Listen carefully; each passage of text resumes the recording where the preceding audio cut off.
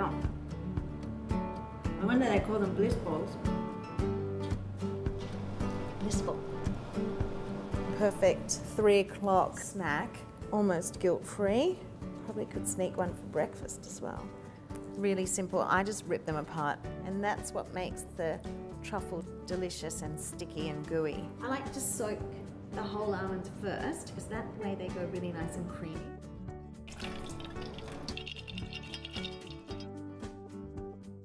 Loaded with antioxidants, not full of guilt.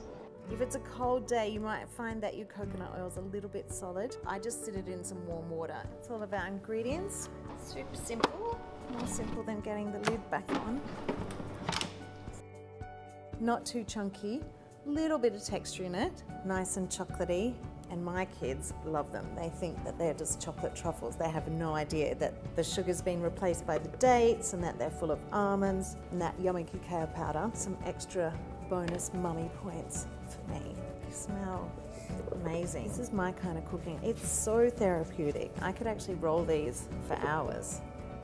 And then I love the trick at the end where you just shake the pan and the cacao just coats all of them.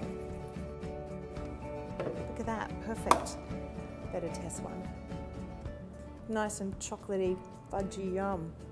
So good. I just need a coffee now and I'll be in heaven. Oh, that's good.